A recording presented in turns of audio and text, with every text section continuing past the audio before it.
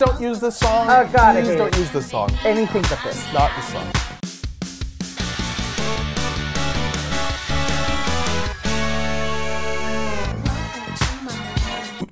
Hi everybody, welcome to GameGorgon. My name is Crew. I'm Indigo. Again, today we're here to talk to you about Fallout Miami, a mod.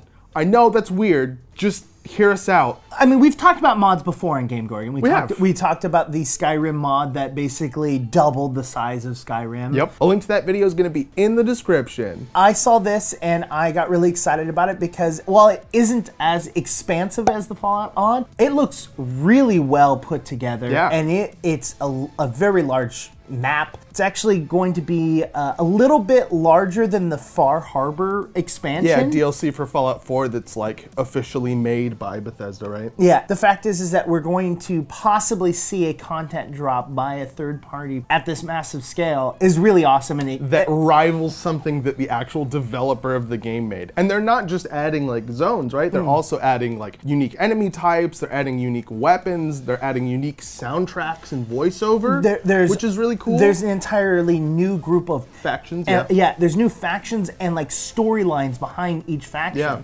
which I think is really awesome, as well as individual looks. So there's new armor types. There's like the weapons were so cool because we'll put some of the weapons in this episode. But no, we like won't. You're gonna look at our faces.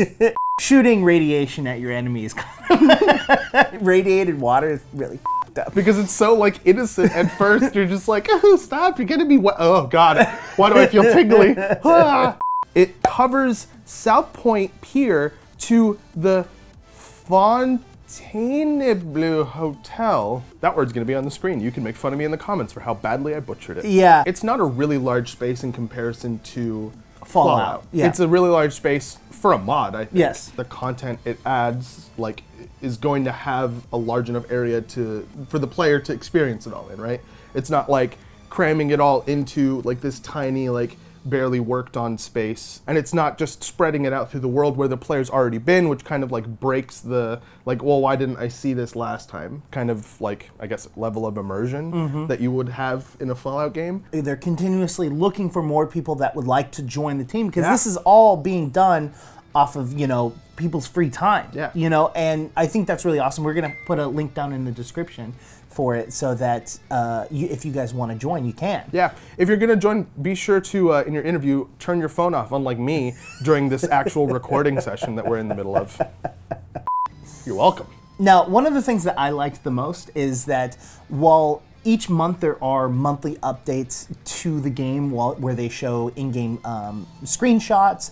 They also show different music tracks that are going to be playing in the background, just kind of give you theming. Don't use this song. Oh God, I hate it. For each location. But like all good Fallout games, there's always that amazing radio announcer. You're listening to Miami Wasteland Radio, and I'm your host, Rad Surfer Dude. Yeah, and they always have their own like special quirky personalities, and this one fits the environment of Miami really well. Seagulls. Hey, seagulls. Shut the fuck up, you stupid seagulls. By being like the surferiest dude. This next tune reminds me of this one time when this girl came by and she was knocking on my door, and I looked out the slot hole and I was like, hey, you look hot. And then she's like, can I come in? And then her nose fell off. And I was like, no, you can't come in. Then she kept on knocking. Oh yeah, shit. Little Richard, keep it knocking.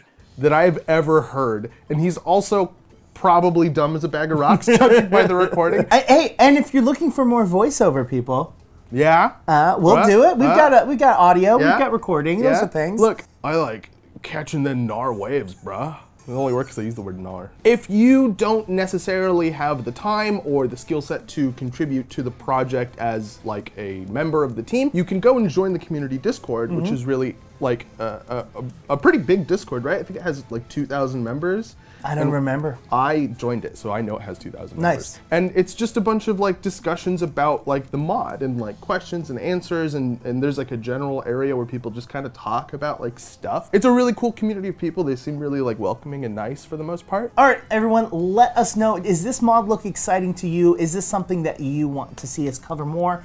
While you guys are down there in the comments section, why don't you also head over to the like button, hit the like button, hit the subscribe button so you can avoid the rad scorpions that go for people that don't have the bell icon. And then you can also go over to Twitter and talk to us there. You can talk to me on Twitter at IndigoQT. You can get me on Twitter at CrewQT, and if you want to reach both of us at the same time, you can do that at _QueueTimes on Twitter or at QueueTimes on Instagram.